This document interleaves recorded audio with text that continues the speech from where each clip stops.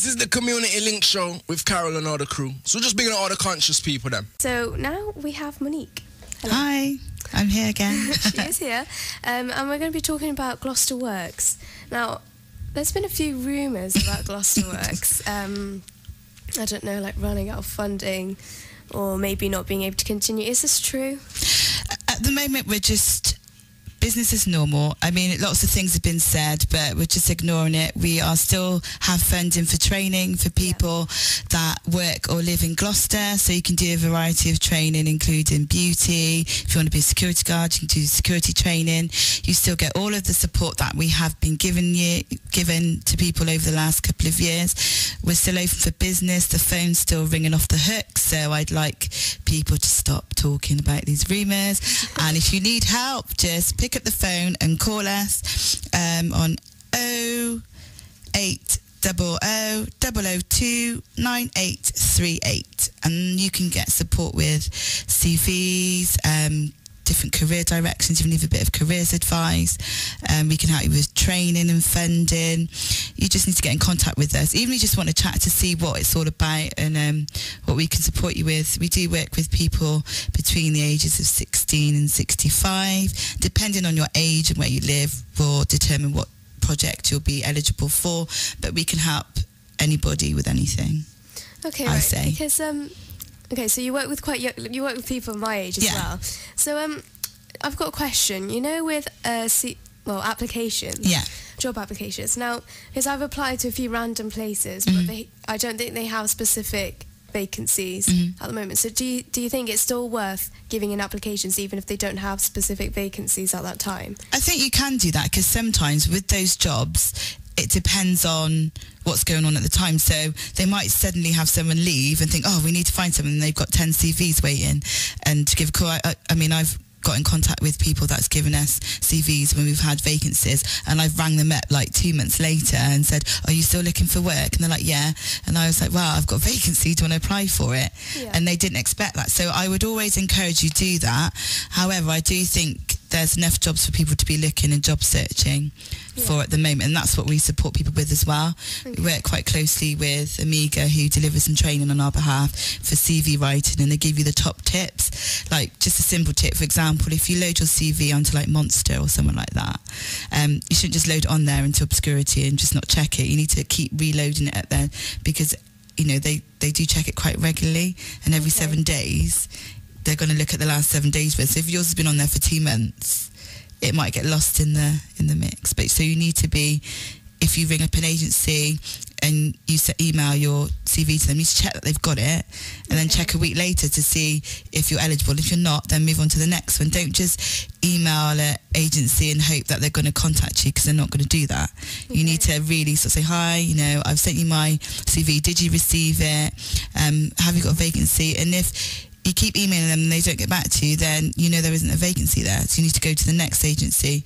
You know, it's all about constantly being on the ball, constantly asking people if they've received what you sent them. Just basic things like that people don't do. And then a lot of people moan that the agency hasn't got back to me. I said, well, did you check that they even got your email? No. I said, well, how do you know they got it? Exactly. It's just stuff like that.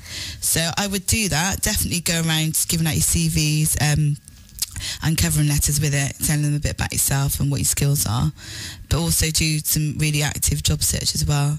Look at Job Site, Gloss Jobs, you know, the standard ones, and just keep applying. There are jobs out there. I mean, we've got job folders and stuff, so what are you looking for? Like retail, part-time retail? Yeah. I've got some... Because like for 16-year-olds, I always think, I'm looking around, and because I'm not in sixth form, so I'm like on the younger side of it, and I always think, oh, well, they're not going to apply someone like me. But you don't know that, though, because it's going to sound terrible, but you pay minimum wage. I don't want to say that too loud. No. So I would say, if you look around a lot of the retail shops, a lot of the people working there are quite young. Yeah. You know, you do have a few 16-year-olds. It's not as easy as it was to get a job as a 16-year-old, I must admit, because you usually used to be able to just walk into a retail job, part-time, little Saturday girl or guy. But, I mean, I've got some vacancies on me, so I can show you them later if you like. Thank you. And also, do you have any, like, major do's and don'ts for CVs? Major don't Do not put CV at the top, curricular VT, because they know what it is. Okay. Do not put your... Really? do not put... I don't know why people put... They know what it is. You don't need to title it. You know, it's just... That's just a big no-no. People do that all the time.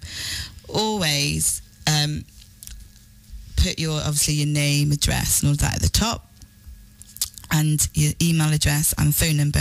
A phone number that they actually can contact you on, because a lot of people put their house number but they're never at home. There's no point in that. Always put your key skills on and make sure they relate to the jobs that you're going for and the key skills that they're asking for. So if they say you need to be IT literate and you need to be able to use Excel, Word, database access, then you need to put as one of your key skills, IT literate, able to use Excel, Word. You need to literally, you're not copying it, you're just saying, actually, yeah, I can do that. If they say you've got to pay attention to detail because you're going to be looking at lots of things, and if you get it wrong, it's going to have a detrimental effect to the company, then you need to put on your CV, pays attention to detail, demonstrated in my previous roles, you know, good customer service skills, excellent people skills, 12 years experience in administration. This is your time to sell yourself. You've got to be the big I am. So everything on there needs to be clear, and it needs to be, you need to be able to skim it, because we've had CVs in the past and we've had hundreds, and I thought, oh, I can't read all these. So you literally, the first quarter, if you haven't got them in that first quarter of your CV, it'll go in the no, and they'll only go back if they haven't got enough from the yes pile. Okay. So you want to make that yes pile, don't you? Just one thing, I know myself, and I imagine there's quite a lot of other people like myself on the same pond. I'm just incapable of selling myself. I just can't do it full stop. If there's any sort of tips, advice, anything at all? You just need to look at yourself and think, what am I good at? It's not about making yourself look like, oh, I'm great, I'm amazing. It's about being, you know, there's a thin line between confident and being a bit, you know, cocky. I don't know if you can say that way. Yeah, full of yourself, that's a better term. So, for example, I'll talk about you then. You come on a radio show. So, you know, you can work well under pressure, because what you all have to do in it, I wouldn't be able to do, I don't think. So you could put that as one of your key skills. Good communication skills, IT literate, can you use Word and Excel and databases? Can you use all of those? Any of those? Yeah, well, there you go then. But you can put basic IT skills. You can use the internet. Customer service skills, you've got to take calls from people, listen to the radio, then interpret them through the radio. So I can probably tell you about 6 skills that you've got that you probably wouldn't have thought of. No, I must admit, none of them sort of crossed my mind whatsoever. But it's my job to be able to pull that out of people. Is there, I don't know if this is a silly question, but is there like a regimented template for CVs? There is. Yeah. And there's my style.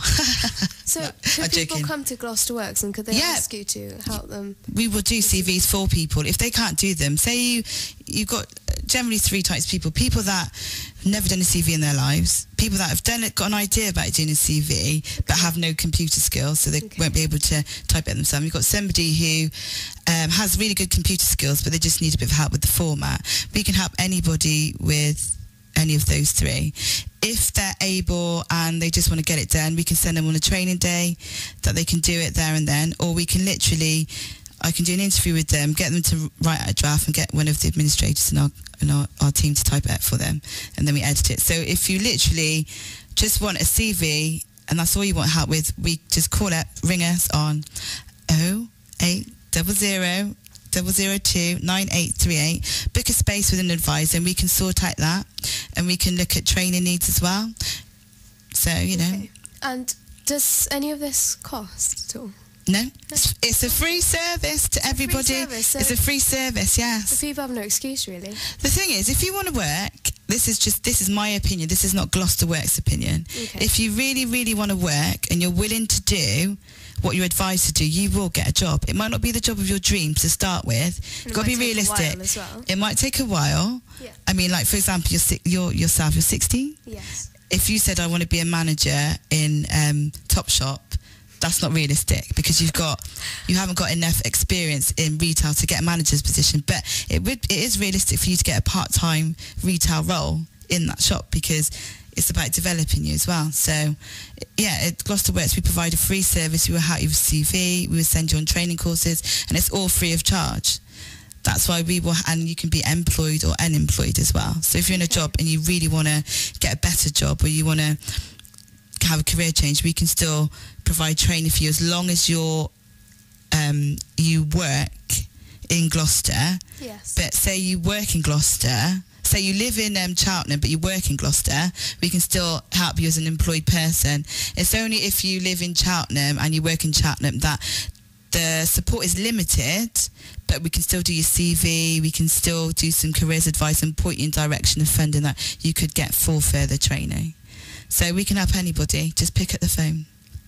See, I know that sounds really silly, but I never realised that. Yeah, so if you said to me, Monique, can you look at my CV and help me create it for you? What would happen is you would either get booked into one of our job hubs around the city. So we do them in Barton and Treadworth here at the Community Trust. We do one in Matson, Churchdown, Poets Corner, Podsmead. We do one at the library, which is really, really popular. And we do one at Credgley as well. So we'd either book you into one of those venues, or we'd book you in to see one of the advisors that are based at the City Council, Philpotts Warehouse. So what would happen, they'll just say, okay then, I'll book you in for an appointment, spend about an hour with you, and we get everything put into motion, and then it's more or less done. So your next ones during February. Yeah. It's the 22nd today, so your last one for February is Thursday 24th. Yeah, at Gloucester Library. And that's from 2 till 7 with you. 2 till 5. 2 till 5. Not so, don't say 7. We won't be, I'll be at home, hopefully. 2 till 5, and that's with yourself and Jason Dunford, my colleague. We do the same role. So are these spaces filling up rapidly, or? We are absolutely booked out, but we have made provisions, so still ring up. We like to see people within a 2-week period. Okay. At the very least. So it's only because lately, obviously with the lots of redundancies around the county, that we've noticed a massive increase. But a lot of the people that we've worked with have got jobs to go to already. Yes. So they've seen us, we've done their CV, they've applied for some roles, because we help with job search as well.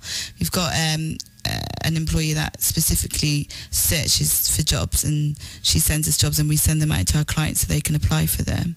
And we have actually businesses have rang us and we've given them the whole workforce from our client pool. Oh, right. Yeah, we've done a lot of stuff like that. So and we've helped people set up their own business. You know about I've forgotten, On Toast. Don't know if I can promote that. But we've worked with David Purchase as well, funding some training for him to assist him with his business. So we've worked with a lot of people around the county. So if you've missed any of the February ones, it's the same location. So Barton and Treadworth Community, Matson, Churchdown, Credgley, you're varying all the way through March as well, isn't it? Yeah, it's going to be booked out already as well. They're not booked out. Not all of them are booked. You can just phone up. If we can't fit you into a job hub, then we will fit you in to a one-to-one at the office, so you can be seen. Yeah. And once you've been seen, we'll give you a careers advice assessment to see where you are and where you want to get to, and then put some action plan in place. Okay, so would you like to add anything else on? Anything important we've missed out? Not really. The only thing I would say is that if you are struggling to find work and you want some support, even if it's just advice, just give us a call. Gloucester Works on 0800 002 9838. Book an appointment with us. You've got nothing to lose. Exactly. But everything to gain, I say. Oh. And also, if you don't try, then you really will never know. No. And you can't say you put your 100% effort into it. I don't think so. If you're struggling to write a CV, or you've been applying for jobs and you're not getting any feedback and you just wonder why, just come and see us. We'll have a look at your CV, go through some interview techniques, because it might be something about how you're doing your application. That's why they're not even giving you a second look. So we'll be able to diagnose the problems for you, and then try and steer you in the right direction. Okay, so thank you very much. And once again, you've got to ring 0800 002 9838 and you'll get through to Gloucester Works, and they'll do everything they can to help you. Yeah, we will. Okay, thank you for coming in. Please tune in carefully, because you're listening to the Community Link crew on GFM 96.6.